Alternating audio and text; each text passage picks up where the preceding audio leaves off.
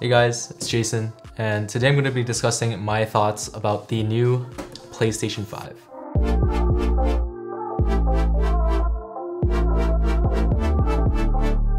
Let's talk about design.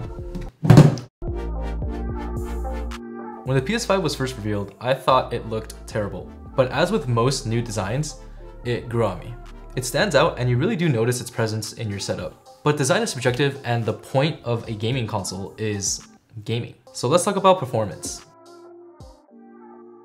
It can run most games at 4K 60 FPS, and even some games at 4K 120 FPS. The loading times are insanely fast on this SSD, and it surprises me every time I boot up the system and load into Spider-Man in around a minute. This console is also capable of ray tracing, which is cool for games that support it, but what's the point of having this insane machine when there aren't that many games that are released yet?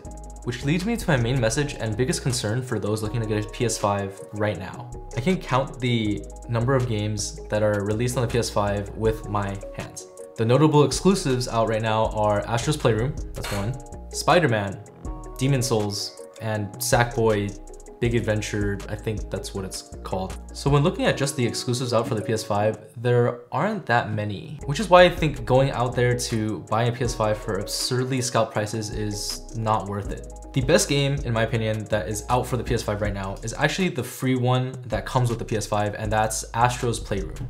This game takes full advantage of the controller's features such as the microphone, the vibration, the adaptive triggers, and the touchpad.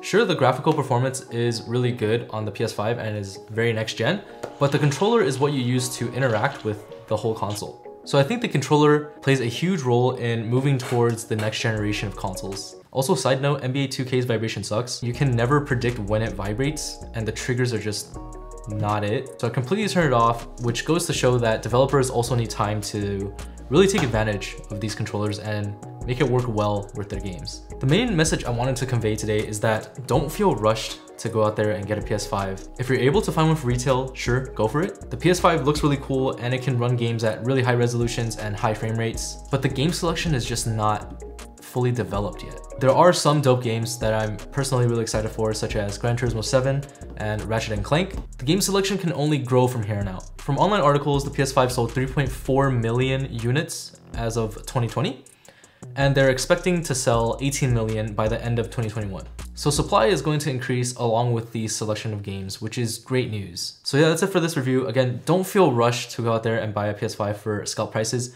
but if you find one for retail, pick one up. Thanks for watching. I'll see y'all in the next one.